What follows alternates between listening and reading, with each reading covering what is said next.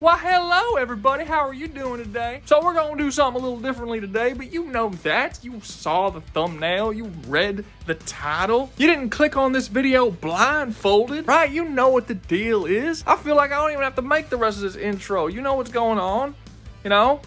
So, what you wanna talk about?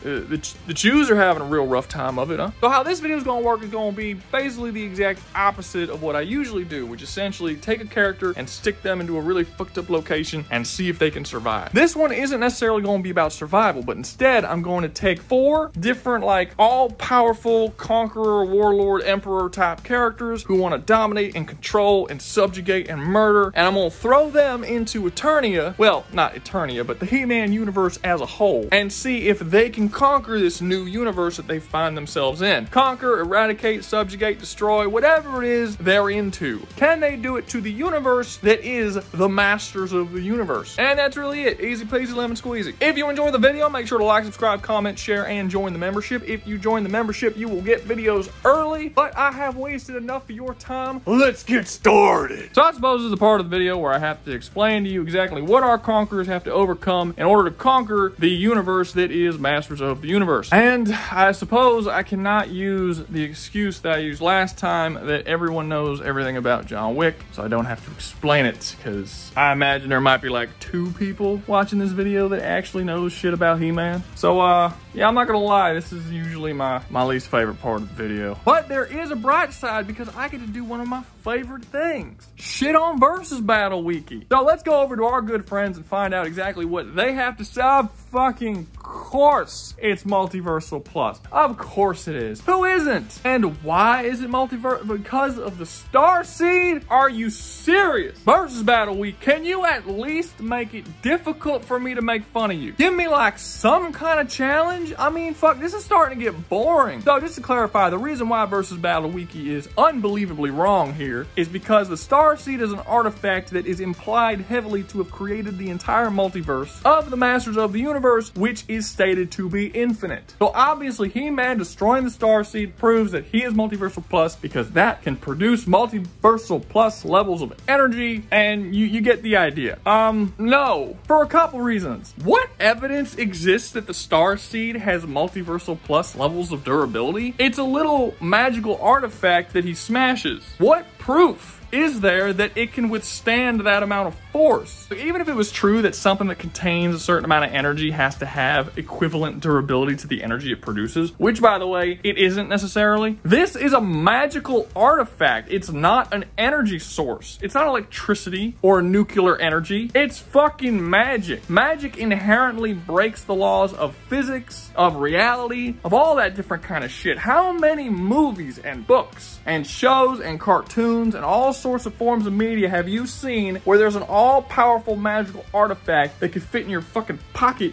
and be smashed on the ground? How many times have you seen that? Probably countless, right? Because it's a magical artifact. There's no evidence that the artifact has to be of equivalent durability. Also, the whole story of the Star Seed is about Skeletor trying to acquire it so he can get this massively multiversal power and basically dominate the entire multiverse. At a point in that story, Skeletor gets it and He-Man gets it, and they both get massive power-ups. If both of them are already Multiversal Plus because they're capable of destroying the Star Seed, then what would be the fucking point of the story of them trying to acquire it the whole time? Clearly, they don't have that level of power without it. Otherwise, it wouldn't have been a plot point for them to acquire it. And lastly, He-Man has so many different continuities and versions of the story across all forms of media, from TV shows to web comics to regular comics. Even the action figures have their own lore that come with it in these little sort of mini books. And across all that media that's existed since 1983, the Star Seed has appeared exactly once in one story, in one comic, and gets destroyed pretty much immediately after creation. Most continuities don't even have a fucking Star Seed, and they don't explain how the multiverse was created. Most continuities don't even talk about a multiverse. So you scaling assholes are gonna hold the entire universe up to a single issue of a single comic and say that that is the power of He-Man He-Man and Skeletor and She-Ra and all these characters based on a single comic in a universe that has existed for over 40 years. You see, this is why people make fun of you guys. The thing that you claim to do and be awesome at, you fucking suck at it. You are truly atrocious. You all seem like a bunch of insecure children playing in a park, all arguing that your invisible space gun is the most powerful invisible space gun out of all the other little kids' invisible space guns. And then getting in these long drawn out arguments about it over fucking nothing. It's fiction. That means not true. Stop embarrassing yourselves. So now that Versus Battle Wiki has been sufficiently bullied, how strong are we going to say that the He-Man universe is? And I mean, it's really fucking strong, guys. Like, it's okay if a universe just blows up a planet. That's fine. That's a perfectly reasonable power level. Not every single fictional universe has to be multiversal. There's a lot of good stories that aren't multiversal, you know? That 70s show, The Sopranos, Jerry Springer's Baggage, you know? All perfectly adequate television. So I'm not gonna list everything that exists within the He-Man universe because, oh my God, it is so much bigger than you could possibly imagine. It's massive. And it's kind of crazy because it's not Marvel, right? It's not like this massive multiverse, but I feel like it would take longer to explain. It's really only 2 planets, and both of these planets exist within the same solar system. That's it. There are other things in the universe outside of those planets, but they only become relevant once they land on one of these 2 planets. Outside of that, nothing fucking matters. But despite that, these planets have so much fucking shit on them. So the basics that everyone should basically know is that you have Eternia, which is one planet, and it's ruled by King Randor, and there's this interdimensional skull-faced sorcerer that comes to Eternia for the sole purpose of conquering it, and Prince Adam is chosen by this sorceress, known as the Sorceress, in order to become a hero to defend the planet of Eternia against the skull-faced sorcerer, and he becomes He-Man. And that's the story on a very, very basic level. That does not account for Preternia, Subternia, Etheria, all of the many different races. You know, there's a race of beings in He-Man that are literal meteors that turn into animals. Like, that's their whole thing. They're kind of like Transformers, but they turn from animals into meteors, and then they can fling themselves at things like meteors and cause meteor levels of damage. That's a whole race of beings. What crack addict came up with that fucking idea? Like, that's a nutty idea. There's a whole race of rock men. There's a fucking religious cult that's obsessed with turning themselves into robots. There's a group of alien invaders known as the Snake Men who serve this dark god who land on the planet to conquer Eternia, who's already conquered several galaxies that we never see, and he's ruled by King Hiss, and King Hiss is like this weird, like, amalgamation of man legs, but also a bunch of snake parts that come out of the waist. He uses all kinds of crazy dark magic and shit, but then there's also continuities where he's basically the DNA of all the greatest warriors in the universe all combined into one person and then turned into a snake for some reason. This shit is nuts. Like, it would take me an hour to go over everything that's just on Eternia, not including Etheria, which has She-Ra and Hordak, and that's a whole other can of worms. Can of beans? Can of, what's it saying? I don't know sayings. So instead of going over every single little thing that exists within this universe, I'm just gonna go over some of the major things and some of the biggest challenges that people are going to run into when they arrive. Biggest challenge, obviously, is going to be He-Man. He-Man is strong as shit. So He-Man's whole thing is that he's an unbelievably amazing warrior. That's one thing. Like, he's the greatest warrior to have ever lived. Another thing is his massive levels of strength. Like, he was able to push the moon out of orbit to alter the tides. He's been able to stop tornadoes by just gesturing towards them, and the physical strength causes massive whirlwinds that just eliminates the tornado from existence. He's fast as fuck, able to block lasers and react to shit that's being shot at him from space. He gets there in like the blink of an eye and he just dodges it like it's no big deal. The most important thing and the real reason why he just can't be defeated outside of his incredible strength is the Sword of Power. Not only does it bestow his strength to him and allow him to bestow strength onto others, which is super useful that he doesn't use nearly as much as he probably should, it's also completely indestructible and completely negates any form of attack if he uses it to block. It doesn't matter what the attack is, whether it's physical, reality warping, magical, doesn't matter. If He-Man raises his sword and blocks the path of whatever the attack is, it's not going to get through the sword and actually affect He-Man at all. He can literally survive anything that's thrown at him as long as he blocks it with his sword, even things that are usually not blockable. So for instance, telekinesis. Like, let's say somebody wanted to like crush his heart,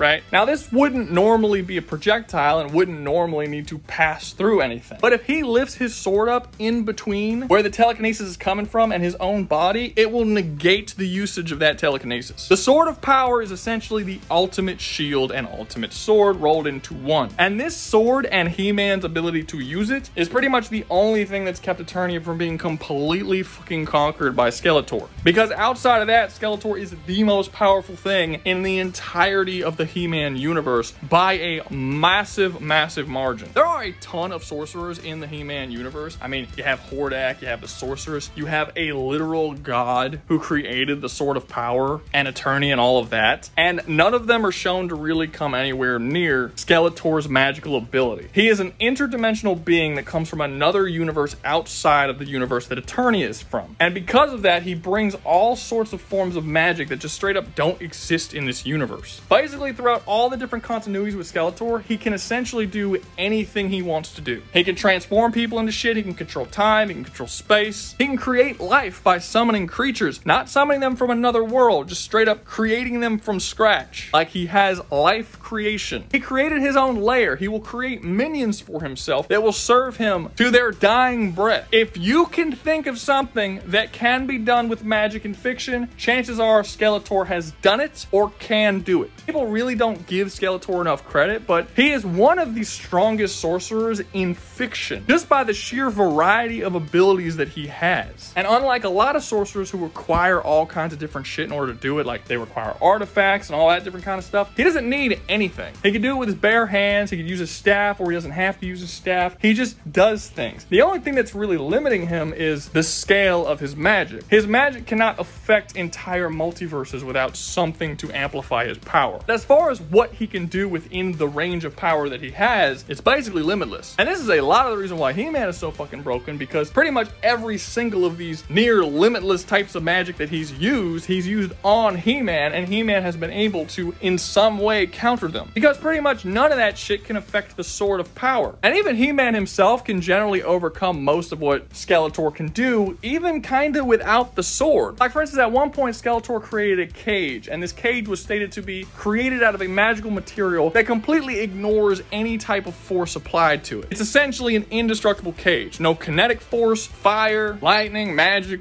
whatever you want to say. Nothing could affect this cage as far as Skeletor stated, and as far as a lot of the other characters who were locked in the cage stated. However, once He-Man was locked in the cage, he was still able to bend the bars and escape, while saying something along the lines of, "Nothing you can ever make will ever be able to hold me," something like that, to Skeletor. So what is this? Does this mean that He-Man has infinite strength? Well, that's definitely a possibility. I'm not going to jump to that conclusion. I think it's just as likely that He-Man is himself a magical being that is capable of essentially undoing magic with his bare hands. Magic by its very nature negates physics and reality, and He-Man is shown to be able to do things very similar to this. He-Man also has some very reality and physics breaking shit. It ain't just Skeletor. Also, before we continue, I should probably clear up that the pushing the moon out of orbit feat that He-Man has, it's a very casual feat, and characters who are shown to be weaker than him have significantly better feats than this. Like for instance, Skeletor, when he was forging his staff, he was smashing it with his hammer like you do when you forge shit, and every single time the hammer collided with his staff, it was stated that multiple planets were blowing up across the universe. We don't know how many. There's a panel in the comic that shows 4 planets blowing up with a single hammer strike, but it could be considerably more than this. And when these planets exploded, the souls of all the people who died on these planets left the planet and were absorbed into the staff that he was creating. And even this is shown to be a pretty casual feat from Skeletor, as he wasn't actually trying to destroy planets, he was just forging a staff. When it comes to the He-Man universe, we have impressive feats, but we don't have a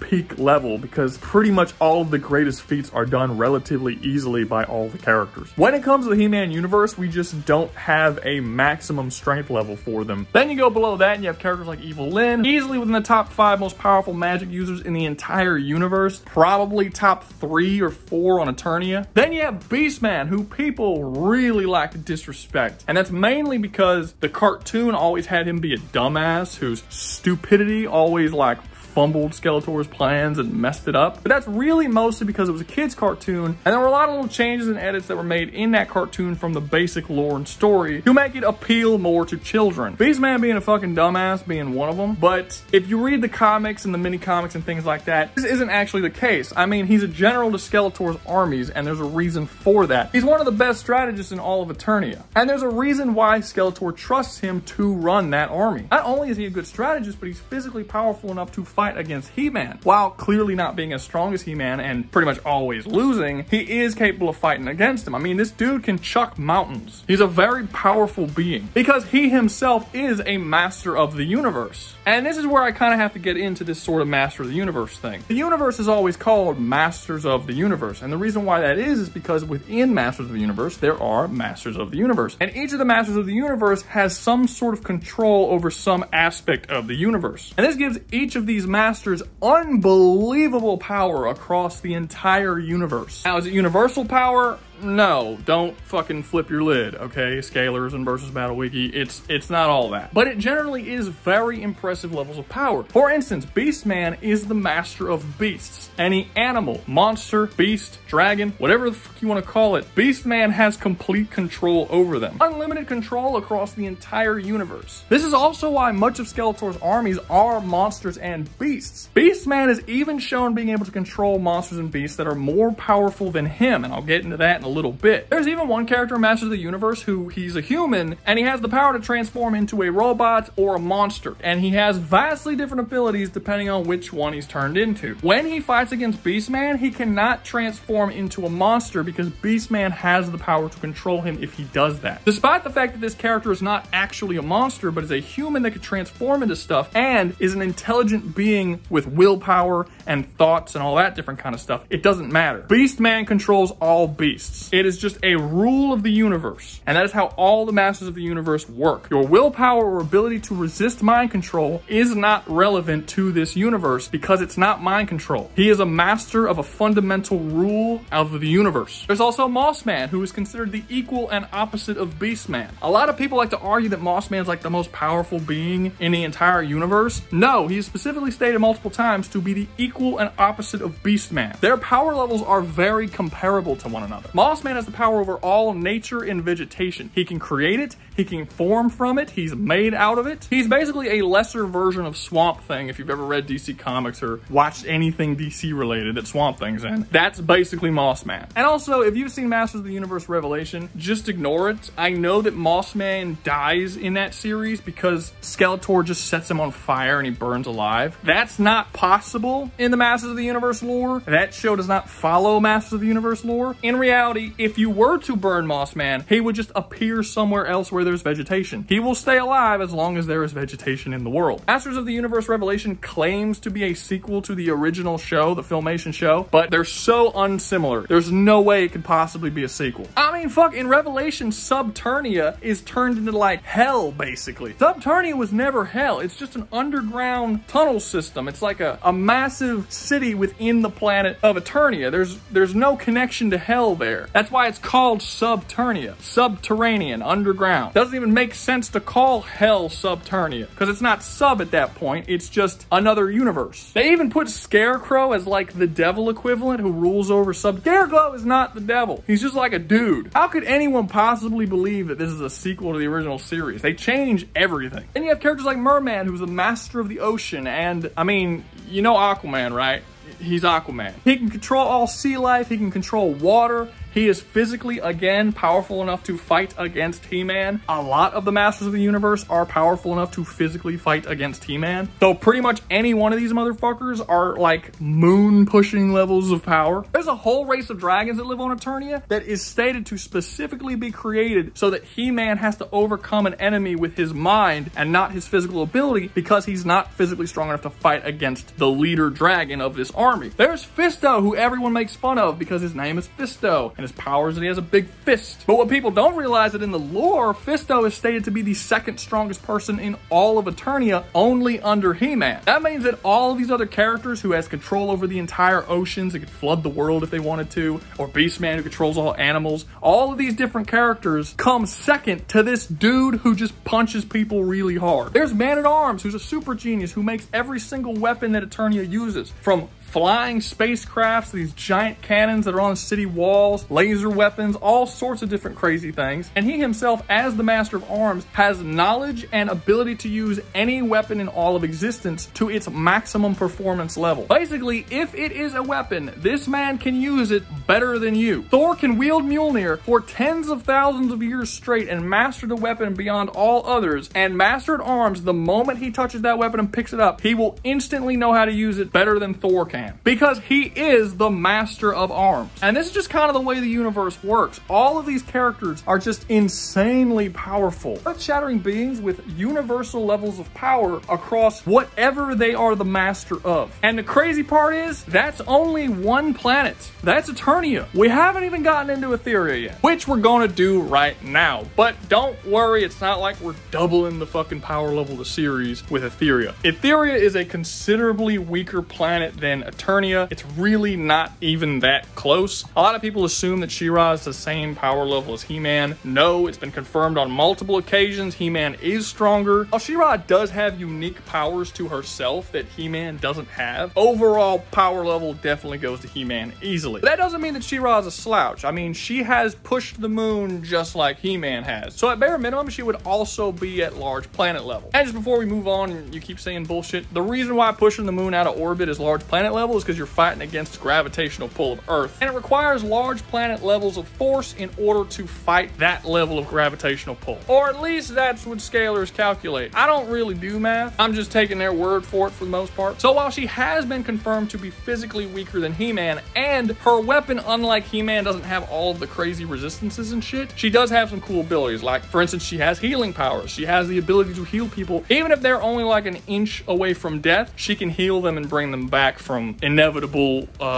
afterlife-ness. Her weapon, unlike He-Man, has like shape-shifting abilities where it can turn to all sorts of different weapons. It can be a rope, it could be a boomerang, it could be a sword, a spear, a shield, all sorts of different things. And while I don't believe it's as indestructible as the Sword of Power, the Sword of Protection, which is what hers is called, is basically indestructible. I don't think anything's ever happened to it that has shown me that it can be destroyed. It doesn't negate all forms of magic and power like the Sword of Power does, but I mean, it's called the Sword of Protection. Obviously, it is capable of protecting her. On top of that, she has like this flying unicorn mount she can fly around on and fight people. And you get the basic idea. She's this really powerful warrior chick with a lot of cool weapons and abilities. But one really dumb weakness, like she's got this gem that is essentially the source of her power. And if that gem is ever broken or destroyed anyway, she loses the ability to transform into She-Ra. Which, you know, kind of a big weakness. Like He-Man doesn't have a weakness like that. As long as he has the sword, he can transform into He-Man. Super simple, uncomplicated, and doesn't completely fuck him in the ass. She-Ra doesn't work that way. She's got this major weakness that her brother doesn't have. But it's also not really a stretch to say that unlike her brother He-Man, She-Ra is not the strongest person on the planet of Etheria. That would go to Hordak. And Hordak is often called the more successful Skeletor. Like Skeletor has his evil empire and his lair and everything, and he's constantly trying to take over Eternia and being stopped by He-Man. Etheria doesn't work that way. Hordak is an evil ruler over the planet of Etheria. He rules that shit. That's his shit. She-Ra is in control of a small rebellion that is constantly trying to take the planet back. It's basically a reverse of Eternia. Etheria is a planet where the villains already won. And he won long before She-Ra was ever even born. And this is one of my many reasons as to why I say that Etheria is not really as strong as Eternia. In Eternia, Skeletor is like an extremely powerful being that could easily take over the planet anytime he wanted to. He just keeps running into He-Man. Skeletor is shown on more than one occasion to be more powerful than Hordak, yet Hordak has successfully run Etheria for quite some time, and She-Ra has not been able to overthrow him in the many years she's been She-Ra. She just doesn't have that level of power. Personally, I believe if you swapped out She-Ra with He-Man, He-Man would overthrow Hordak pretty quickly, and Skeletor would essentially take over the planet and defeat She-Ra. The two planets just aren't at the same level. But that doesn't mean that Hordak's not powerful. While Hordak's magic ability is nowhere near Skeletor's, like this is shown pretty clearly in a lot of different media, Hordak also also has a mastery over technology that Skeletor doesn't have. Skeletor doesn't fuck with like iPhones and shit. He doesn't do tech. He is a master of magic.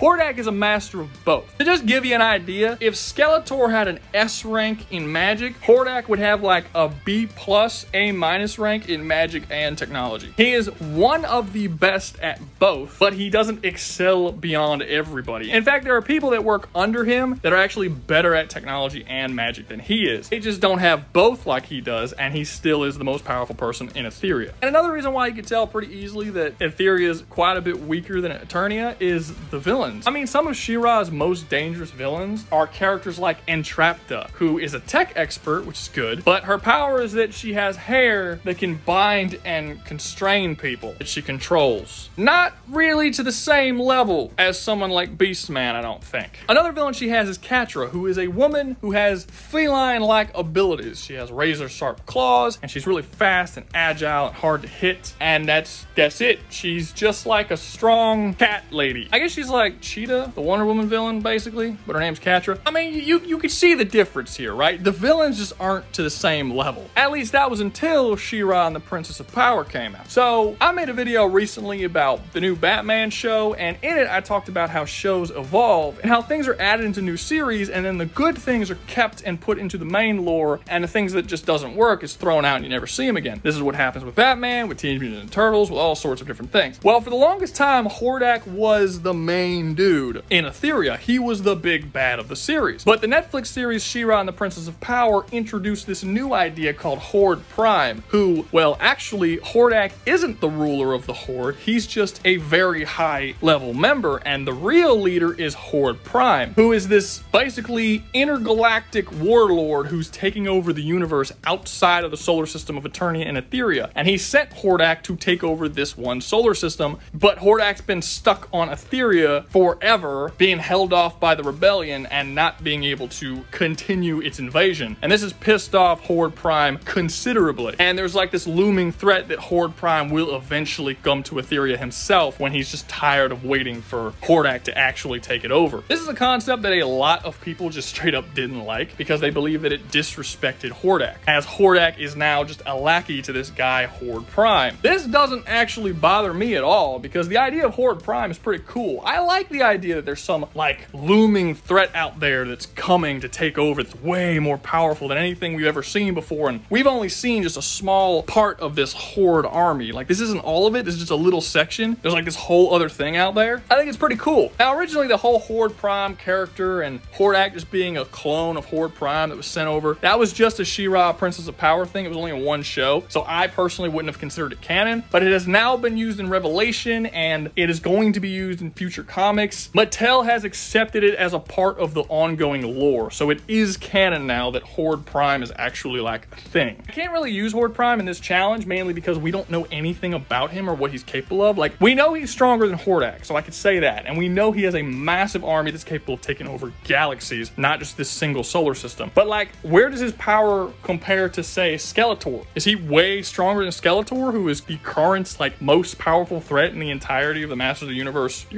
I don't know. We just don't know how much more powerful than Hordak he is. We just know he's considerably more powerful. But I am waiting for the day that Horde Prime shows up and we get to see a Skeletor Horde Prime face off. That'll be fucking cool. It's cool shit. All right, so before we begin, a couple of arguments that I know are going to come up from He-Man fans that I'm just going to get out the way right now. First one being, some people who have seen the original He-Man cartoon may say that this is dumb because He-Man doesn't kill people. Like, he specifically goes out of his way to not harm any life. He respects and adores all life, even Skeletor's, and won't kill a single person. And there's even an episode in the original cartoon where he does believe he killed people due to an illusion that Skeletor made him see, and he like loses his shit and almost stops becoming He-Man because he just couldn't believe that he actually killed someone. So basically, how is he going to fight against these evil forces if he's not willing to kill anybody? And that's simple. That only existed in the original Filmation cartoon because it was made for children. When the cartoon originally came out, this rule didn't exist, and parents were kind of worried. So they changed it and tried to make it more kiddie and less dark. The comics have always kept the darkness a bit, and He-Man does indeed kill people. The lore has brought over the respect for life that the cartoon He-Man had. It's not like he absolutely refuses to kill people like he did in that original cartoon. If it really comes down to it, he will kill Skeletor. In fact, there have been been certain continuities where he has. So I wouldn't worry about the whole no kill rule thing. It was really just done because it was a 1980s children's cartoon and there were very few things that were allowed to be shown in a child's cartoon. The general lore, he prefers not to kill people, but he does. So that's something you're worried about. Don't worry about it. It's not really going to come up in this video. Second argument I know I'm going to hear is crossovers. Simple. I don't utilize crossovers unless it feeds directly into the main lore. Crossovers by their very nature have both characters being completely different power levels so that they can face off against each other. I know that He-Man beat Superman in a crossover. I know he one-shot the Flash. I know he's had several crossovers with DC and has matched those powerful beings of that universe. I don't care. I'm not using it. I'm only using feats that are canonical to Masters of the Universe. And lastly, yes, I'm aware that I am using He-Man and Skeletor in their base forms. I'm not using Master of Eternity He-Man or Master of Death Skeletor, who are considerably more powerful. If I did, the outcome of these challenges would be vastly different and these characters would stand virtually no chance. I mean, Master of Eternity He-Man has complete power over destiny, fate, and time. It's just not really a fair fight at that point. I'm using all these characters at their base strength levels. That would include characters like Thanos. For instance, I'm not going to be talking about Thanos with Heart of the Universe, who becomes so goddamn powerful, he wipes out the strongest beings in all of Marvel. I'm not using that version. I'm just using regular basic bitch Thanos, regular basic bitch He-Man. So if you think I'm severely underplaying these characters, just know this is their base form, all right?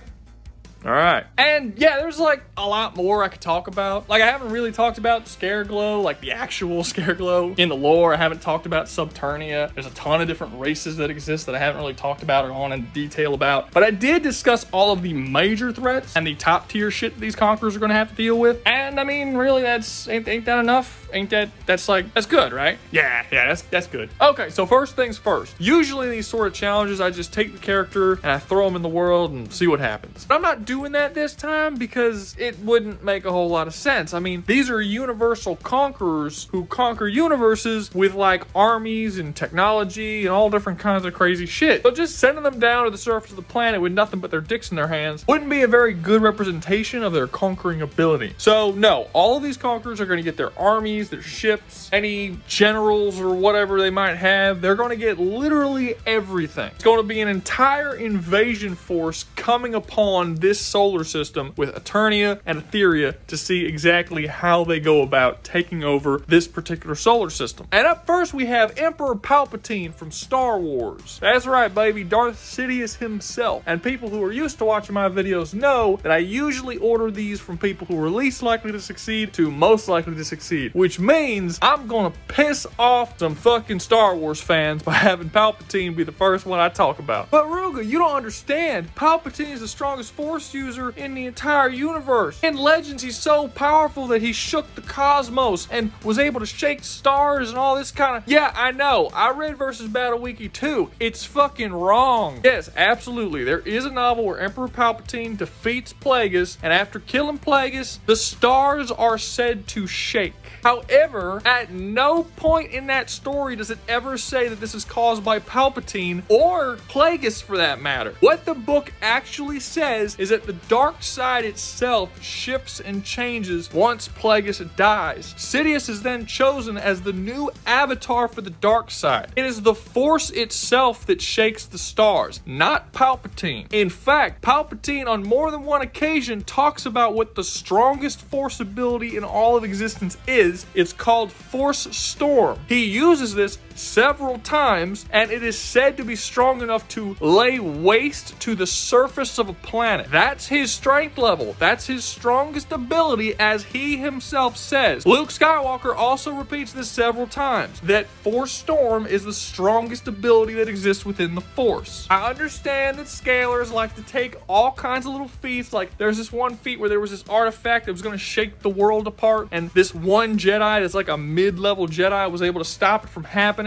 And people are like, oh, that means Jedis are planetary and get to destroy planets? No, they can't. He used the Force to stop an artifact from destroying the planet. Fine. That doesn't mean he himself is capable of destroying the planet. No Jedi or Sith is capable of destroying the planet. If they were, what would be the fucking point of the Death Star? Why would Palpatine go through 3 movies building 2 different Death Stars that are capable of blowing up planets if he can just do it himself. He can't. He's not capable of it. No character is. Force Storm is the most power we've ever seen him use, and it devastates the surface. I don't care that if the novel's Palpatine says that the Force is stronger than any weapon that can destroy an entire system. I know he says it. Does anyone in the entirety of the Star Wars universe ever actually destroy a system with the Force? No. Maybe he's speaking metaphorically. Maybe he's just using flowery language. Maybe he's saying it's more valuable overall to their side and what they're doing than just a weapon that destroys shit. Any of that could be possible. None of it needs to be literal. But I know Scalar's gonna take that shit super literally with absolutely zero evidence showing that it is. So, taking the Palpatine with the actual feats that he has, what will he be able to do here in Eternia and Etheria? He'll be able to do a lot. Not as much as the Star Wars fans would like him to, but a decent amount. See, the strongest thing about Palpatine is not necessarily his power in the Force. It's not only his ability to manipulate people around him, but also his insane level of patience. Palpatine is very good at setting up long plans that last hundreds and hundreds, if not thousands of years to acquire the things that he wants to acquire. If he shows up at Eternia, he's not going to just pull up with an entire army and invade the planet, because he would fucking lose. And I think he's smart enough to know that. He didn't do that when he tried to take over the entire Star Wars galaxy, because he knew he wouldn't be able to succeed. He'd have to fight an entire army of Jedi. Instead, he laid very specific plans so that he can sly his way into their governmental system and take it over from the inside. And that's exactly what he would attempt to do in Eternia. The question then becomes, would it actually work? And that's where the problems are going to lie. I don't think it will. Eternia is not a governmental system that he can place himself in. It's a royal family. And it's a royal family of purely good individuals. This is not really the same system that Palpatine was shown taking over before. There is a lot more holes in the government structure that was built in the Star Wars universe that he was able to take advantage of that don't really exist here. He can come in all he wants and pretend to be a good guy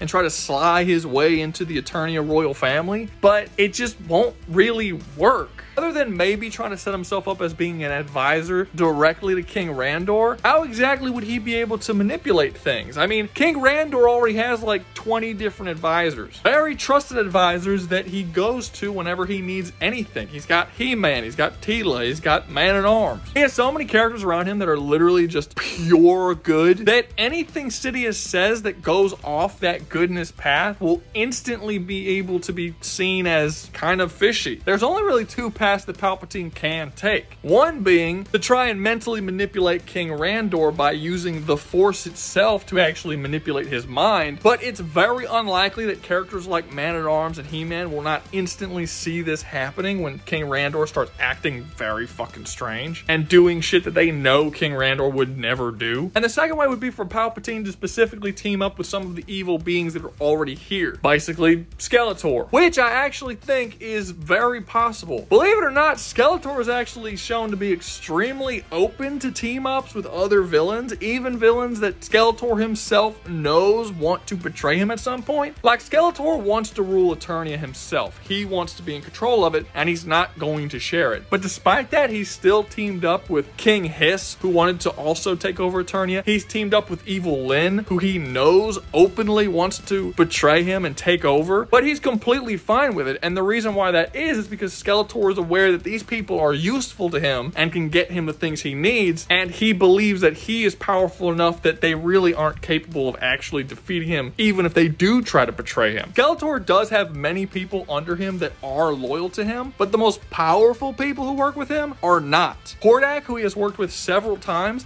is not loyal to him. King Hiss is not loyal to him. Evil Lyn is not loyal to him. And despite that, he is okay working with them, and I think he'll be perfectly okay with working with Palpatine as well. Him and Palpatine will team up and do whatever the fuck they need to do to go after Eternia Eternia. Is it gonna work? No, probably not. I mean, if it didn't work teaming up with Lord Hiss, if it didn't work teaming up with Hordak, both of which are more powerful than Palpatine, I don't see how Palpatine's really gonna help much. And anytime Palpatine wants to betray Skeletor, he can, and Skeletor will likely be able to see it coming since he automatically pretty much knows every time someone tries to betray him in the series. But the problem is that Palpatine just isn't really strong enough to actually betray Skeletor. Skeletor's magic and abilities are significantly better than Palpatine's, and physically, it's not even close. Like when I was talking about Skeletor in the whole Skeletor section, I talk about his magic. I didn't really talk about his physical power, but he is physically strong enough to fight against He-Man, much like all of the other Masters of the Universe. Skeletor is strong as shit, and his magical abilities outnumber Palpatine's like crazy. No amount of Force Lightning or Force Storm, which by the way, just to explain, Force Storm is when a dark side user opens up a hole in space-time and can essentially walk through it to teleport, but can also just bring out all manner of Force energies, and those Force energies just destroy shit. It's just like, it just fucking wrecks havoc on everything. And these can be opened across whole surfaces of the world. The problem is that that's not really anything that Skeletor can't already do. For one, Skeletor can open up holes in space-time. That's how he arrived to Eternia in the first place. He's a being from another universe. He had to open up a hole in space-time in order to get here. And he's done things like that constantly. Another power that the Sith have that's extremely rare and very difficult to do is the ability to manipulate midichlorians so that they can create life. This is something that Palpatine doesn't know how to do for a long time, but eventually does learn how to do it a little bit. This is another thing that Skeletor can just do casually. He just creates life like it's nothing. It's a very basic ability for him. And that's kind of the way it works if you look at all of Palpatine's abilities. Skeletor can do them on a larger scale and far more casually. The fact of the matter is that Palpatine is extremely smart and manipulative and did use that to take over the Star Wars universe. The problem is that the actual takeover itself, he still had to use physical force in order to do. He spent who knows how many years setting up certain pieces in certain places so that when the time came, he can go Order 66, kill off all the Jedi, and then take over. In this particular case, it really doesn't matter how he sets up the pieces. None of his people or he himself is strong enough to kill any of the most powerful characters. He still had to actually overcome them in strength during the takeover, which he can't do on Eternia, or Etheria for that matter. His intelligence is only going to bring him so far, much like Skeletor's. Again, because of the Filmation kids show, a lot of people think that Skeletor is dumb, but if you actually like read the lore and the comics and stuff, he's kind of a super genius. I mean, he is a master of all forms of magic and a multi-dimensional conqueror. He's not stupid. He's just not as physically strong as He-Man. And just because of this, he's not capable of taking over Eternia. Skeletor is an intelligent, scheming type of character who is constantly thwarted by He-Man. Basically, he's just Palpatine on steroids.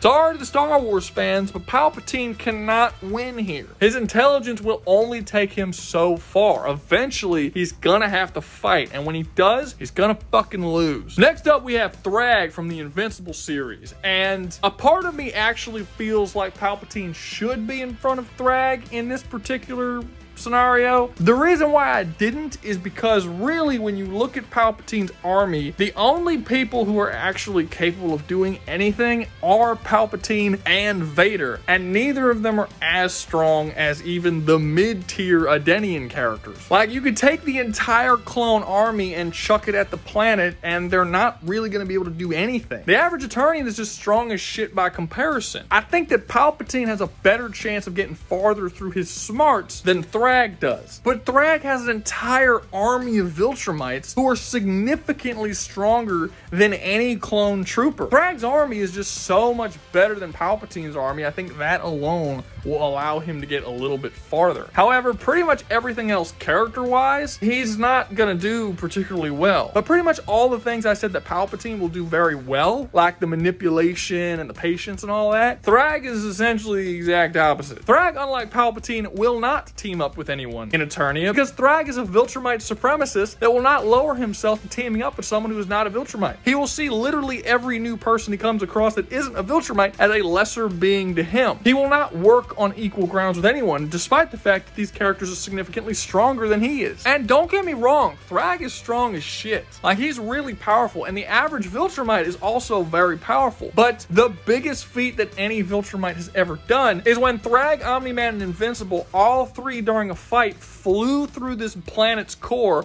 and blew up the whole planet. It took 3 Viltrumites struggling together to blow up the planet. 3 of the strongest Viltrumites to ever live. And admittedly, it was stated to be a large planet, significantly larger than Earth. Okay, cool. Remember all that shit I just said about Skeletor blowing up multiple planets with one hammer strike? And him not being able to compete with the power of He-Man? Yeah, and just to reiterate, characters like Beastman, Merman, Mossman, Fisto, and many other characters are capable of fighting on par with He-Man. While not able to beat him, they can challenge him in a fight and do pretty damn well. This is not the case for all Viltrumites. Most Viltrumites do not stand a chance against Thragg. One single Thragg can take on a small army of other Viltrumites. That's how big the gap of power between them are. So what exactly will happen when Thragg and the Viltrumites arrive to Eternia? Well, they're going to take it over like they take over all planets. Just very straightforward and through physical force. They're going to go in, they're going to tell them that the planet's theirs now, and not to resist. Obviously, Eternia and Etheria is going to resist. They're going to attack and very quickly realize that the only people that they're going to be able to kill are the ground troops. Any master of a universe that they come up against is going to fucking throttle all of them without any trouble. One Beastman will very likely defeat Thragg in a fist fight. No joke, this will be the most powerful force the Viltrumites have ever had to fight against, and they're going to be completely kerfluffled at how the fuck this is happening. No joke, many of them are going to have to get over their whole supremacist ideology when they realize that maybe they're not as hot as shit as they thought they were. And the thing is that Thragg and his people are arrogant enough to not only attack Eternia, but attack the whole planet at the same time. If he was smart enough and humble enough to come to the conclusion that he might need the help of Skeletor to take shit over, then maybe he would have a better chance and he could be a really powerful army in assistance to Skeletor. But that's not how Thragg works. Thragg believes that he is superior and his whole race is superior, and he's gonna just attack the whole fucking planet. He's gonna create an enemy of both the Eternians and Skeletor and Hordak and She-Ra and the Resistance at the same time, and very quickly realize that's a bad idea. I mean, I haven't even gone into the magic.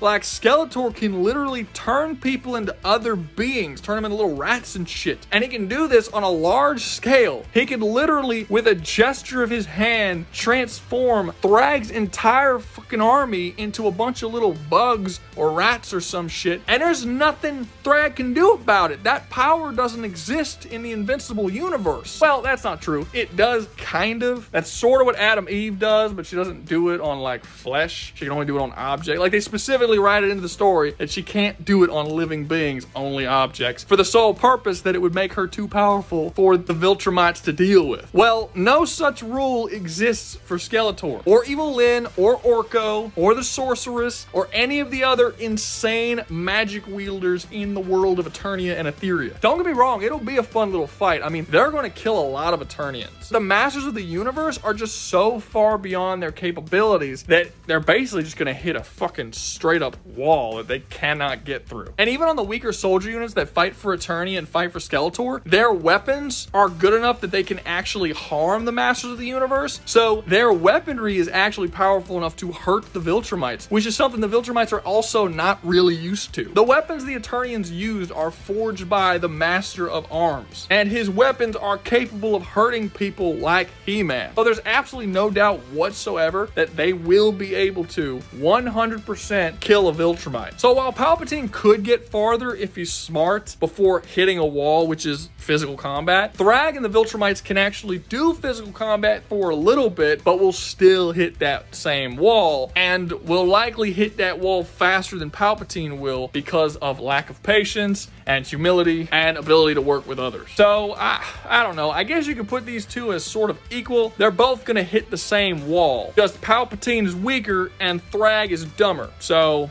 I don't know. These two are kind of interchangeable to me in this list. Next up, we have Frieza from Dragon Ball Z. And I know what you're thinking. What the fuck? Frieza should instantly obliterate the whole solar system, if not the whole galaxy, if not the whole universe. Why is he here? Obviously, he's going to dominate He-Man, especially if He-Man's as powerful as you said he was. And yes, I agree with you if we use the version of Frieza from Dragon Ball Super, but we're not going to use the version of Frieza from Dragon Ball Super because that wouldn't be an interesting conversation. It would be far more interesting if we used the Frieza from Dragon Ball Z in the Namek arc. That's the version that's closest in power to the He-Man universe. That's the version that's actually still a planetary conqueror because he's not really much of a conqueror in Super. I mean, he is kind of in Resurrection F, but that sort of goes away and he's basically just on his own. But despite him being significantly more powerful in Dragon Ball Super, his empire is actually at its strongest during the events of Dragon Ball Z, so that is the version we're going to use. Cool? Okay. So, how would Frieza do? Wait, do I have to explain Frieza to people? People know Frieza, right? Super powerful, ki blasted shit, has multiple different forms. This is not my final form.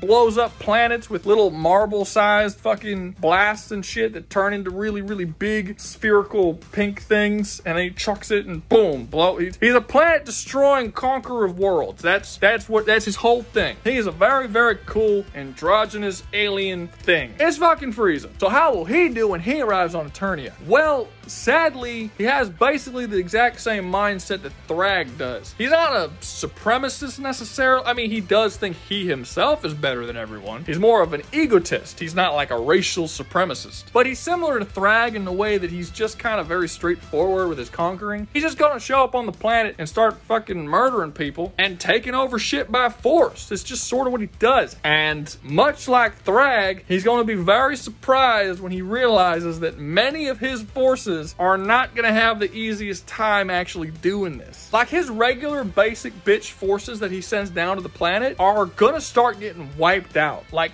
not easily, don't get me wrong, but they will be able to be harmed by the Eternia weaponry just like Thragg's people were. So he's gonna have to start sending stronger people. That's the Ginyu Force and people like that. And the Ginyu Force are gonna start slaughtering through the regular people, but then they're gonna start getting their asses beat by the Masters of the Universe. Pretty fucking brutally. Frieza is really gonna have to step up himself in order to take over the planet. And how exactly will Frieza do against these characters? Well, how powerful is Frieza? We know he's capable of very casually blowing up planets. Like, way before he's in his final form, he could just blow up a planet with ease. It's not even a problem. But we also know that he's not quite up to solar system level because the series doesn't get to solar system level until Cell. Cell is the first character capable of destroying a solar system in the series. And Cell is easily hundreds of thousands, if not millions of times stronger than Frieza is in the Namek Saga. Like, the power level difference is insane. So we know that he's way below solar system level, but very casually destroys planets. So how strong is he? We don't fucking know. All we could say is that he can casually destroy planets, and we know he's far beyond that. If we compare that to the characters from the He-Man side, you have characters like She-Ra and He-Man, who both also have casual large planetary feats, but that we also don't know what their maximum strength levels are. So for the purposes of this challenge, they're basically equal. I mean, honestly, where can I reasonably put either of them at if none of their maximum powers as far as destruction ability goes has been shown? And they've both been shown casually doing the same thing. You have to just kind of assume they're around the same level. That also kind of goes for speed. They both have no issues dodging light speed attacks, but they're both not shown to be massively faster than light, as we see that despite Frieza being able to breathe in space, he still has to travel from one planet to another via a spaceship because he's not fast enough to actually get there in a reasonable amount of time on his own. He-Man doesn't even really travel off-world that much, but he has jumped from Eternia to the moon and back in like a split second, and he reacts to light speed attacks like it's nothing. Even on occasions, traveling faster than those light speed attacks. So again, they both should kind of be around the same speed. A part of me definitely wants to give the slight edge to Frieza, just due to his fighting style being whatever the fuck this shit is, and it's clearly far more aggressive and faster paced in how He-Man fights, so I'll give him the edge, but in reality, they've really dodged all the same speed shit and kind of have very similar speed feats. So he gets the edge, but a slight edge. So how exactly would a scenario like this go? Well, pretty simple. Frieza arrives to a new planet, sends his guys down there because for whatever fucking reason, even though Frieza can solve shit instantly, he really likes to give it to his dudes until like the last minute. He's gonna send them down to the planet. They're gonna slaughter some people before some Masters of the Universe show up and murder them all, which is then gonna have Frieza sending even stronger people, because again, this is exactly what he did on planet Namek. He just kept throwing his dudes out there and kind of ignoring the problem until he absolutely had to. And those people are gonna show down, murder some people again. Same shit's gonna happen. They're gonna get wiped out by even stronger Masters of the Universe until eventually he's gonna have to go down to the planet himself once he realizes that there's people down there strong enough to basically wipe out his entire army. Once he goes down there, he himself will be able to kill most of the Masters of the Universe. He'll have about as much trouble as He-Man does when it comes to fighting characters like Beastman, Mossman, Fisto, etc., etc., which is like, I don't know, like low medium maybe? Like they'll be able to hurt him and they'll be able to react to his attacks, but he'll still just be able to completely overpower them. And using long range key attacks, which is something that almost none of them have, he's really gonna have not too much of a trouble wiping them out. What he's really gonna need to worry about is if he runs into Skeletor or He-Man. In a sort of funny way, I actually think he has more of a chance of beating He-Man than he does beating Skeletor. Because while Skeletor isn't as physically strong as He-Man, the amount of hacks that he has that he can use on Frieza to essentially instantly obliterate him is significant. There's a lot of crazy shit he can do to Frieza. And Frieza is absolutely cocky enough to just give him the time to do it. Like, Frieza likes mocking and joking and toying with his enemies, and if he does that shit to Skeletor, who could literally instantly obliterate him, he's gonna be in some serious fucking trouble. On the flip side, if he fights He-Man, now we're gonna have a really good fight. He-Man versus Frieza is actually my favorite fight on this list, total, because they're so similar in a lot of ways, and they both have things that the other doesn't that makes the fight a little bit interesting, right? Frieza can fly, He-Man can't fly, that's gonna give him an advantage. Frieza has Ki Blast, He-Man doesn't. However, He-Man can deflect and completely negate all Ki Blasts with the Power Sword. This means that even if Frieza stays far away, flies away, and then starts launching Ki Blasts at him, he can literally deflect them all back at Frieza, and he's fast enough to be able to do it as well. That means it would not be a reliable tactic to actually fight He-Man. He's gonna have to go in close and actually get into a physical battle with them. And as I've said, their physical stats are actually very comparable to one another. So who's gonna win that physical match? And this is the part where I kind of get on the Dragon Ball Z characters' nerves. Frieza can't fucking fight. I don't necessarily know why this would get on Dragon Ball Z characters' nerves, because it's literally stated in the show that he can't. During Frieza and Goku's initial fight on Namek, Goku mocks Frieza for not knowing what he's doing. He even says that Frieza's wasting his time and isn't really worth fighting anymore because of how ignorant in combat he is. In Super, they actually say that Frieza is so powerful because he was just born that way, and the reason he gets so powerful in Super and reaches his golden form is because for the first time in his entire life, he actually started training, and he's never done that before. He's not a trained martial artist on Namek. He's just physically more powerful than anyone else he fights against. When he runs into Goku, who catches up to his power, it's over. He has no chance whatsoever because Goku is just such a better fighter than he is. Frieza wins by overcoming his enemies with a massive power advantage. However, he's not going to have a massive power advantage with He-Man,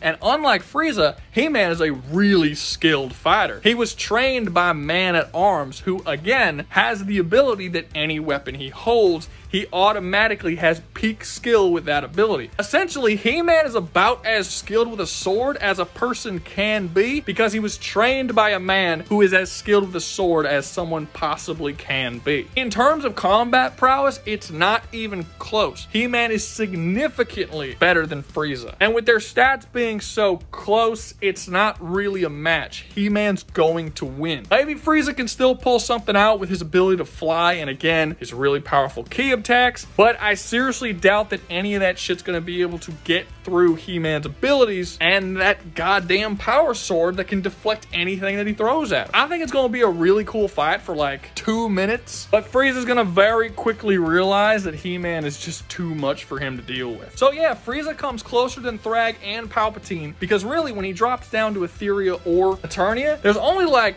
I don't know, 5 people who are actually capable of beating him. You got He-Man, Skeletor, Hordak, She-Ra, and the big-ass dragon bitch. And that's really it in the entire universe that's capable of fighting against Frieza. Everybody else will be capable of damaging him, but not really putting him down. So, good fight, but yeah, He-Man beats the shit out of Frieza. Last up, but certainly not least, we have Thanos from Marvel Comics. I feel like I'm about to shatter some religious levels of belief here, because surprisingly, Thanos is not as powerful as people think he is. Can you guess what the absolute strongest feat Thanos has ever done is in Marvel Comics without having some kind of insane buff? A lot of people are going to say, oh, he erased the multiverse, or he defeated the Living Tribunal, or he defeated Eternity, or some ridiculous overpowered shit. No, it's not. His strongest feat is clashing with Drax the Destroyer, and their clash matched one another and destroyed the entire planet. It's his absolute strongest physical feat without having any sort of buffs. Now, he's been stronger than that and has stronger abilities than that.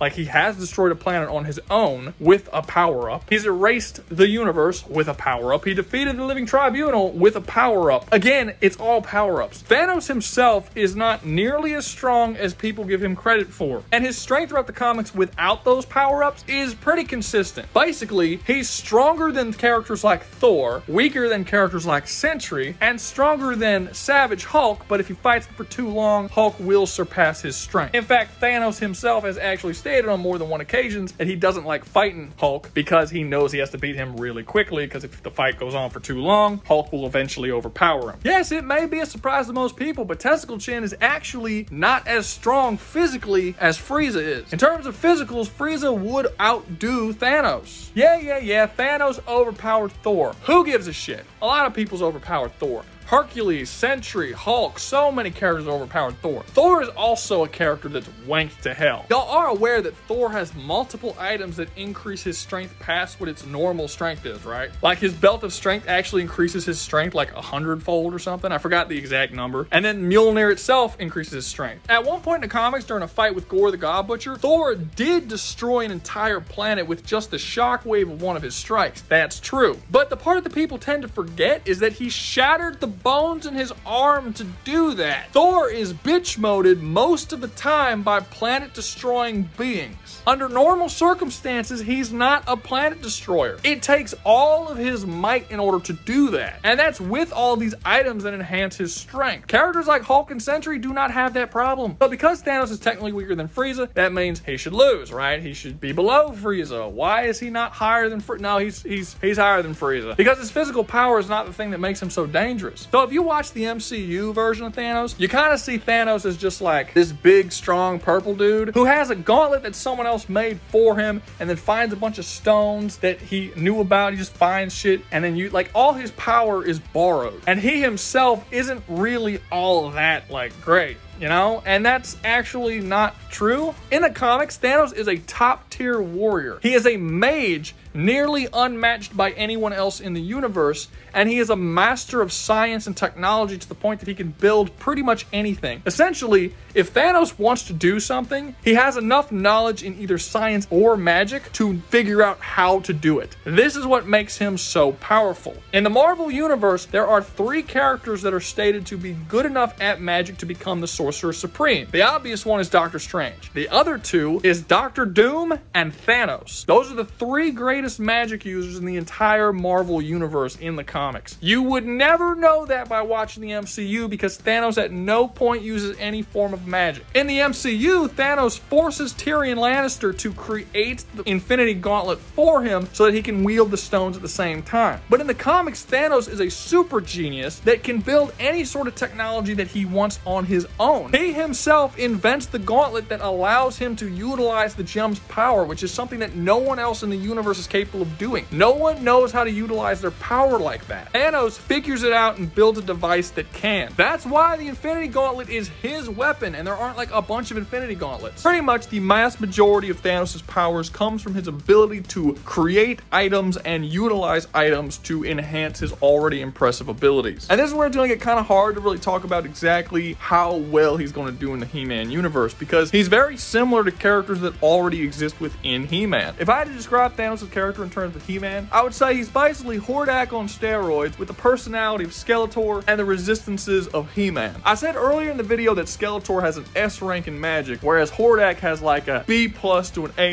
in technology and magic. Well, Thanos has an S rank in both magic and technology. I wouldn't necessarily say that his ability in magic is quite as good as Skeletor's, because Skeletor doesn't need any items to do it, he just does what he does. And oftentimes it's shown that Thanos actually does need a lot of items or to create shit so that he can do the things that he does. But basically anything Thanos wants to do, he can do it. He is capable of creating any item that he really wants to virtually do anything that he wants to do. On top of that, his resistances are insane. He has completely resisted pretty much every form of mind manipulation, soul manipulation, biological manipulation, powers that are trying to fuck with him via space-time and reality warping and all sorts of different things. He's shown some kind of resistance towards pretty much all of it. Thanos without any items whatsoever would be incredibly difficult to kill, just in general. But the thing that's going to make him the most dangerous in terms of the He-Man universe is his ability to utilize the magics of whatever universe he's in order to make himself as powerful as humanly possible. Now, I'm not giving him things like the Heart of the Universe because that's not his weapon. It's something that he had to go out of his way to obtain in one storyline, and he has it for one storyline and then he loses it. And this is the case for a lot of his stuff. I'm only going to give him his technology that he himself created. But that doesn't mean that he can't create new stuff and he can't utilize the magics that exist within the He-Man universe, which there are a lot of. Thanos has been able to steal power from godlike beings, to utilize magic from things that people aren't even aware that you can do that for. There are tons and tons of massively powerful artifacts, places of power, beings, godlike beings that have all sorts of different magics that Thanos will be able to utilize, create something to steal that power for himself and make himself vastly more powerful. Things like the Star Seed, like Castle Grayskull, like the Sorceress, characters that have insane levels of power. He will come to this universe, understand it relatively quickly, and then utilize it to make himself stronger. And this is what makes this shit so goddamn hard, because Skeletor does the exact same shit. Skeletor has utilized the power of the Sword of Power, Castle Grayskull, the Sorceress, the Star Seed, and pretty much every other thing he possibly can. I didn't realize this when I picked Thanos on this list, but he and Skeletor are very, very similar characters. They are both mortals that are essentially death gods that use insane levels of power they find within the universe they exist in to increase their power to greater lengths so that they can cause as many deaths and horrors as humanly possible across the entire multiverse. This is why I think Eternia is fucked, because they're so incredibly similar and want so many of the exact same things. I don't see a reality where Skeletor and Thanos don't team up. There's no way they won't. And basically what you'll be doing is having a second Skeletor to go after Eternia. Skeletor is such a massive threat to Eternia that he's almost wiped it out entirely on several occasions by himself. I understand that the cartoons make it kind of jokey and like every episode he gets repelled. That's not how it works in the comics, and that's not how it works in the lore. In the lore, he's a massive fucking threat, and Eternia oftentimes is just barely being able to survive him. Having Thanos show up on Eternia is going to double that fucking threat level. I just have a very hard time believing that both Eternia and Etheria will be able to fight against a combined force that is Skeletor, King Hiss, Hordak, and Thanos. So how exactly do I think this is going to go down? Well, you have two scheming super geniuses who are masters at magic, as well as Thanos being a master of technology, teaming up to bring all of their power against Eternia. While He-Man is physically stronger than both of those characters, I do think this is going to be too much for him to deal with, especially if Skeletor explains to Thanos exactly how the Sword of Power works. In Marvel Comics, there have been multiple instances where Thanos has understood how magical items that heroes use work so that he can then develop something that specifically fights against that item. For instance, he once took away all of the power that Mjolnir had in a fight with Thor. Thor threw the hammer at Thanos and he developed a technology that could literally stop it it mid-air and take all the fucking magic out of it. It's very possible that he could do something similar to the Sword of Power. Now, the Sword of Power has shown resistances to having its power taken from it, so maybe it's possible that won't be the case and Thanos won't be able to figure it out. But generally speaking, like I said before, Thanos can figure out pretty much anything that he needs to. And there really isn't any character that exists within He-Man with Thanos' level of technological advancement. And then after Eternia Falls, which I give it like maybe a 6 or 7 out of 10 that it will, the story will then change because Thanos is still going to want to wipe out all life in this universe and Skeletor is still going to want to take it over. So this is going to cause an issue between these two characters and they're going to fight each other. Now, I don't think Thanos is stupid enough to not be aware that this is an inevitability, and Skeletor for sure is going to know this is an inevitability because it's something he's always aware of with all of his underlings. And then you're going to have a massive Skeletor versus Thanos fight. And this one I honestly give like a 50-50 shot because there's no way that they both aren't going to be preparing for this inevitability once Eternia falls. Who actually wins this engagement is entirely up in the air. It's really just about who will outsmart who. And considering they're both schemers, they're both geniuses, and they're both masters of their field, you can literally flip a fucking coin. I give it a 50-50 on who's gonna win. I will say that I'm leaning towards Skeletor just a little bit because his general base power is just considerably higher than Thanos's. Like casually, without even trying, destroying planets all across the universe is considerably higher than anything we've seen base Thanos do. But Thanos' ability to increase in power through his technology may counterbalance this. Yeah, no, this is a hard one. I'm gonna let you guys talk about this one down in the comments. I'm gonna read what you guys say because this could really go either way. This is another one of those really cool fights that I like, kind of like the Chainsaw Man versus Hellboy fight. Thanos versus Skeletor is a really fucking cool fight. I may make a video about this in the future. This is pretty badass, not gonna lie. But that's gonna be it for today. Hope you enjoyed the video. If you did, make sure to like, subscribe, comment, share, and join the membership. If you join the membership, you will get videos early. And always remember, y'all stay safe out there, you hear?